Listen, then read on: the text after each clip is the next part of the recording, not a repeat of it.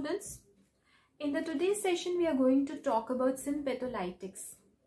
Now, sympatholytics are the antiadrenergic drugs. And these are the drugs that bind to alpha and or beta receptors, and they antagonize or they prevent the action of adrenaline, noradrenaline, and the other related adrenergic drugs. So, in simple words, sympatholytic drugs are those drugs that prevent the action of adrenaline and or other adrenergic drugs. Now, these sympatholytics are of two types. Either they are the alpha blockers or they are the beta blockers. That means either they block the alpha receptors or they block the beta receptors. So, antiadrenergic drugs or sympatholytics bind to adrenergic receptors, that is alpha and beta receptors, and block them, preventing the action of adrenaline and the related drugs. Now, these sympatholytics, as I have already told you, are of two types, alpha and beta blockers. Now, in the today's session, we are going to emphasize on alpha adrenergic blockers or the alpha adrenergic antagonist. Now, these are the drugs that block alpha receptors of adrenaline and noradrenaline. Now, this we already know that the adrenergic drugs, adrenaline, noradrenaline, or the other catecholamines or the other related drugs, they bind to either the alpha receptors or the beta receptors, or they show the characteristic feature of binding to both the alpha and the beta. So, alpha adrenergic blockers or the alpha adrenergic antagonists are those drugs that block the alpha receptors. These drugs they show the affinity. That means they are capable of binding to the alpha receptors. After binding to the alpha receptors, they show no efficacy. That means they are not capable of producing their own pharmacological action. They are only capable of antagonizing the action of adrenaline or the other adrenergic drugs. Now, coming to the classification of alpha blockers. Alpha blockers are of four types. Now, first type is the non-selective, irreversible alpha blockers. Non-selective means these are the drugs that block alpha 1 receptor as well as alpha 2 receptors. Alpha receptors are of two types, alpha 1 and alpha 2. So, these non-selective drugs are the drugs that block alpha 1 receptor as well as alpha 2 receptors. Now, another important thing, these are the non-selective, irreversible alpha blockers. That means once they bind to alpha 1 and alpha 2, they antagonize the action of adrenaline, and this antagonism, it cannot be reversed by increasing the concentration of adrenaline. So, therefore, these are the irreversible, non-selective alpha blockers. Antagonism cannot be reversed. Example is phenoxybenzamine. Now, this phenoxybenzamine, it is used for the treatment of hypertension, which is caused because of the pheochromocytoma. This we'll study in the later part of the session. Now, second category of drugs are the non-selective, reversible alpha blockers. Non-selective again, they are capable of blocking alpha 1. They block alpha 1 as well as alpha 2 receptors. However, the antagonism is reversible. That means antagonism is reversed by increasing the concentration of adrenaline at the synaptic cleft. That is, by increasing the concentration of adrenaline at the receptors, the antagonism can be reversed. In this category, we have the example of ergot alkaloid, for example, ergotamine, halogenated ergot, for example, dihydroergotamine. Then we have imidazoline, for example, phantolamine, miscellaneous drug, for example, chlorpromazine. Third category of alpha blockers are the alpha 1 selective blockers.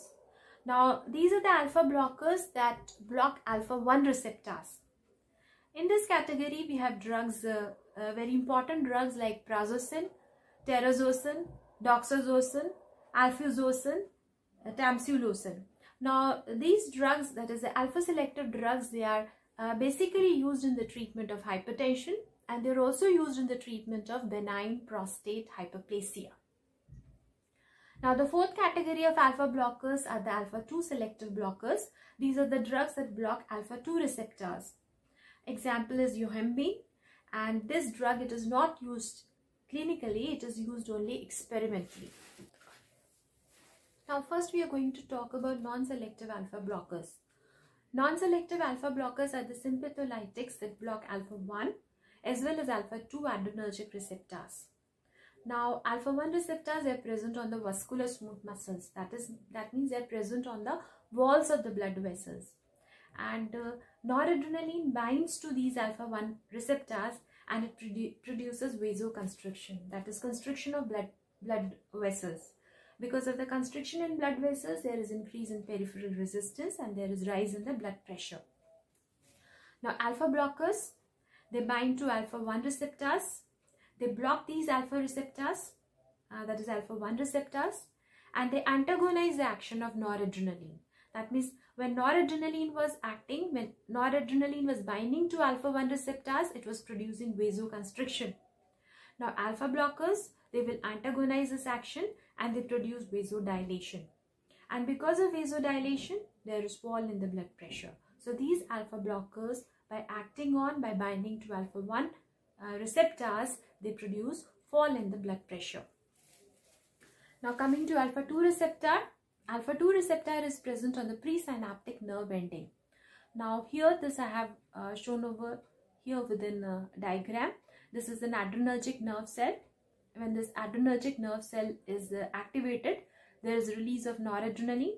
Noradrenaline binds to its alpha receptor and or beta receptor.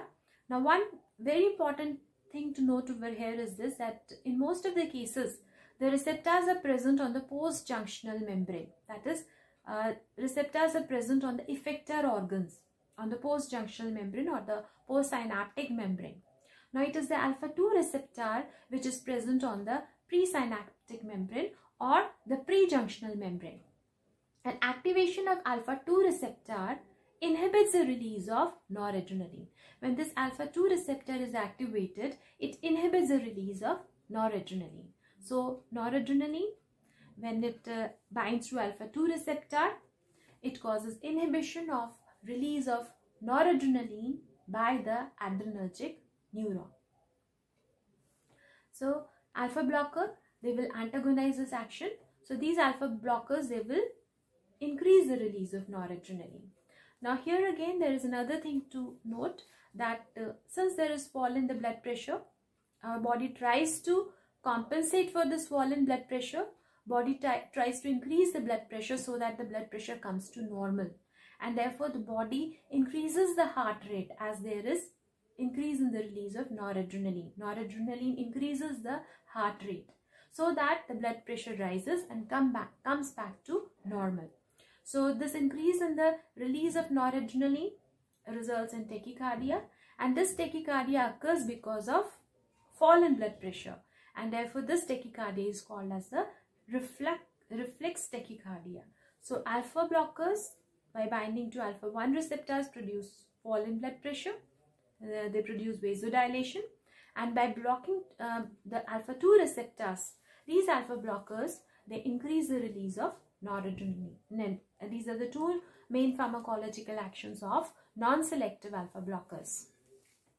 Now, sympatholytic phenoxybenzamide, it is a non-selective alpha blocker. It blocks alpha-1 receptor as well as alpha-2 receptors. It is an irreversible blocker. That means the antagonism cannot be reversed. It produces fall in blood pressure, as we have already discussed, and it is used in the treatment of hypertension. Hypertension caused by pheochromocytoma. Pheochromocytoma is a tumor of adrenal gland in which there is excessive release of adrenaline, and this adrenaline causes increase in the blood pressure, that is hypertension, and phenoxybenzamide is used for the treatment of this hypertension. Another sympatholytic which is non-selective is phentolamine. It also blocks alpha-1 as well as alpha-2 receptors. It is reversible, that is antagonism can be reversed. Blockage of the receptors can be reversed. It also produces fall in blood pressure. It is a rapidly acting alpha blocker. It has a short duration of action, around about 10 minutes. And it is used for the diagnosis of pheochromocytoma. As we have already discussed, that pheochromocytoma, it is a tumor of adrenal gland. There is excessive release of adrenaline, which causes rise in the blood pressure. And administration of phentolamine, which is an alpha blocker, blocks alpha 1 as well as alpha 2, should produce fall in the blood pressure if there is pheochromocytoma. And see over here, phentolamine, when it is injected at a dose of 5 mg intravenous over 1 minute, if the systolic blood pressure falls by about 35 mm of mercury and the diastolic blood pressure falls by about 25 mm of mercury, it shows that hypertension is because of pheochromocytoma, and this is used as a diagnostic tool of pheochromocytoma. Phentolamine is also used for it is used for the diagnosis of pheochromocytoma. It is also used for the treatment of hypertension caused by pheochromocytoma. Now we will be talking about alpha-1 selective blockers, that is sympatholytics, that selectively block alpha-1 receptors. They do not block alpha-2 receptors. They block only alpha-1 receptors. So these are the sympatholytics that block alpha-1 adrenergic receptors. Now let's see the location of alpha-1 receptors and the action of noradrenaline on these receptors. Alpha-1 receptors, they are present on the smooth muscles. They are present on the smooth muscles of blood vessels. And adrenaline or noradrenaline causes vasoconstriction. So alpha-1 blocker, it will antagonize the action of noradrenaline, and alpha-1 blocker will produce vasodilation. And indication, vasodilation will cause fall in the blood pressure. So indication, that means a blocker, the drug or the sympatholytic can be used for the treatment of hypertension as it produces fall in blood pressure. And these are the three alpha blockers, selective alpha blockers, selective alpha-1 blockers which block the alpha-1 receptors, prazosin, terazosin, doxazosin. These are used for the treatment of hypertension because they reduce the blood pressure. Now, apart from the vascular smooth muscles, which are found to be present in the blood vessels, smooth muscles are also present on the urinary bladder, and that is a trigone of the urinary bladder. A smooth triangular region which is found in the urinary bladder, that is the trigone. Here also smooth muscles are present, and in these smooth muscles of trigone are located the alpha-1 receptors. And alpha-1 receptors are also present in the smooth muscles of prostate gland. So alpha-1 receptors, apart from the vascular smooth muscles, alpha-1 receptors are also present in the smooth muscles of trigone, or we can say the neck of the bladder neck.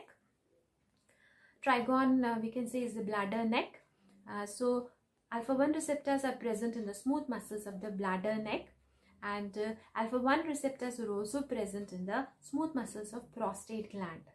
And activation of alpha-1 receptors, the action of noradrenaline, when the noradrenaline binds to alpha-1 receptors of the smooth muscles which are found to be present on the trigone as well as the prostate gland, noradrenaline produces contraction of these smooth muscles. And because of the contraction of the smooth muscles, there is increase in the tone of bladder neck, and there is also increase in the tone of prostate smooth muscles, and because of which there is difficulty in urination.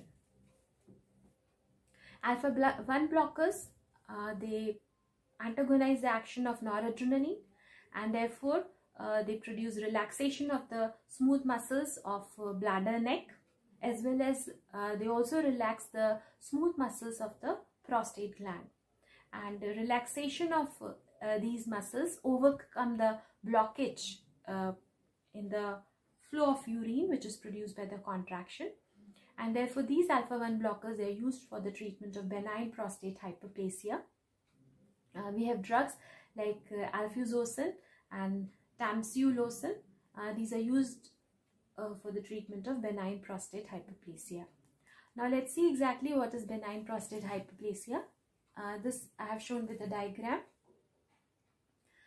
This is a normal condition. This is a normal diagram, and this is a normal prostate gland, a normal urethra, urinary bladder.